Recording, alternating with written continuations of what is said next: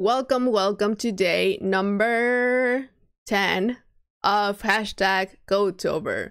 So for the last video, we saw the getChildren function from my DataWeave Scripts repository. So on this video, we're going to continue. Last one was a recursive function. And now we're going to get into the tail-recursive functions. So let's start with the addIndexTailRecursive function. This is the whole explanation. I'm gonna go through it in a sec. And here is how the output looks like. So just click on it. Oh, I think this is the most complex one. Oh well, let's take the input. Yep, this is the most complex one. All right, let's take the script. Beauty. So I'm just gonna go through it really quickly. I'm not gonna get into too much detail. There are some presentations if you feel a little bit lost about it, and videos as well with this function because it's so complex. In summary, this is the input. So we have this input structure. We have flight options, which is an array of objects, and then we have connections, which is another array of objects, and then here we have reference ID, text code, end of connection. This end of connection can be true or false. And the thing is that, for example, in this case, we have end of connection false and then true. So we're going to create one object with an array of these two objects. Then on this case, we have these two, and we have true and true. This means that we're going to create two separate objects. Then on this one, we have false, false, false. This means we're going to create just one object with an array of three different objects.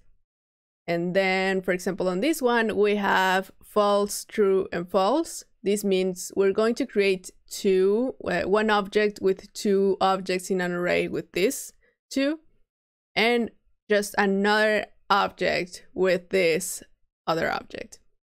Basically, the end of connection, whether it's true or false here in the middle, this will be the defining thing for you to create a new object or not. And whatever is in the end, it doesn't really matter. So again, I'm not gonna go into too much detail because this whole presentation, like this whole explanation for this code, normally takes me like 4 minutes to explain in detail. So I'm just gonna go through it really quick. We use this tail-recursive function, and we send the payload.flightOptions.connections. And then we use a reduce function to accumulate basically everything from the updated connections variable, which basically we're going to... Okay, let me just go step by step. First thing we want to do is we're going to extract all of the connections objects. So that's why we do flight options connections. Now that we have all of those, they're going to be separated by array. You can try this on your own. Just write payload.flightOptions.connections and you will see what happens. And then we're going to update each end of connection at the end to be true. So this is true already, this is true already, this is going to be true instead of false, this is going to be true instead of false, and this is going to be true instead of false. This will give us like the actual code of whenever we have a true, we're going to create a new object. And if we have a false, we just, like this one, we just have to append that object to the next one. So here we do the update in the last connection. So we update the end of connection with true. And then we use this variable to just basically append whatever was before that last connection into the new one. Or something like that. And finally, we just do the accumulation of those two. And here is the whole function.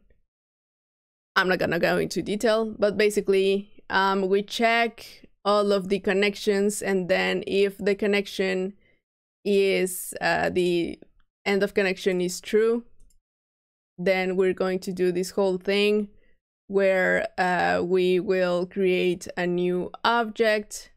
Where is it? This connection, end of connection. If this connection, end of connection is true, then we're going to create a whole new object, and this is all the code to do that, which will give us this output here. So just to finish, so we have end of connection false, end of connection true. We end up with these two in one place. Then we have end of connection true, end of connection true. So we will have two different objects. Here is one. And you can notice because the applied tax code is the same tax code that we have here. So for example, here I have DEF and here I have DEF. So we're gonna take just the last tax code. Then we have GHI, we have GHI here. We have JKL, we have JKL here.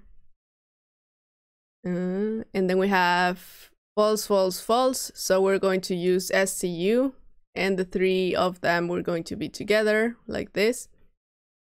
Then we have just one here, is VWX, and it's false. And finally we have false true. So this is going to be PQR with two objects. Here it is. And finally, you won't be able to see it, but it's just one object with STU. That was a lot. And the other thing that was difficult with this script is that all of the like indexes at the end. Let me just take my output from here. All of the indexes at the end are like, they keep counting. So we have 1, 2, 3, 4, 5, 6, 7, 8, 9, and 10 and 11.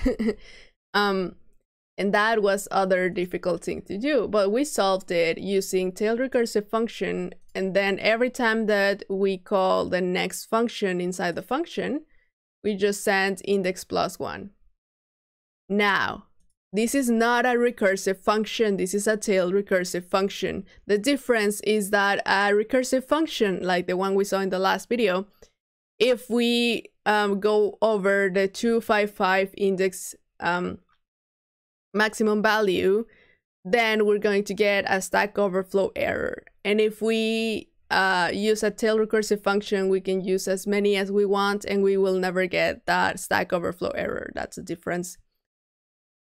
And finally, if you want to check out where is the presentation, here you can see, please go to this repository. If you go to that repository, you will see another README. You will see a first version of the code that I created just using like regex and something like more. I think I'm using recursive function here, I don't remember. But then on the version 2 of the code is the one that you just saw. And here you have also the same input and output data. And here you have a whole more explanation. The latest code is here. The latest presentation is here. You can just go to SlideShare and you will see it.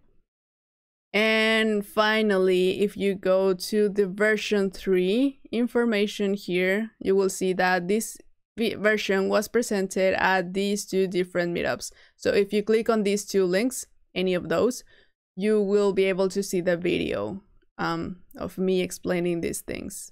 And finally, you can just contact me here if you have any more questions. And well, that's it for today. I hope that was helpful. Maybe for the next video, I'm going to explain the difference between a recursive function and a tail recursive function. All right. Remember to subscribe.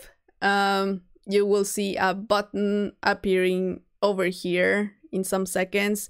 Follow me on socials at @DevAlexMartinez, and this is Code Tober. See you on the next video. Bye-bye.